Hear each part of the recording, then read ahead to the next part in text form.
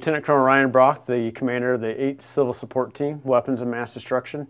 We're here facilitating training. There's over 15 agencies, whether that be fire departments or HAZMAT units, so we've broken up the firefighters into 12 different scenarios. One room may be an intelligence room where they need to go in and kind of describe the room. Some rooms are designed for sampling so we can identify what it may be. Other rooms, there could be a rad source in there where they're using their identifiers to try to find out what kind of rad source or if there's even a rad source in it. So the reason why it's important that the fire departments are here is because we're never in charge of a scene. We're always falling underneath an incident commander.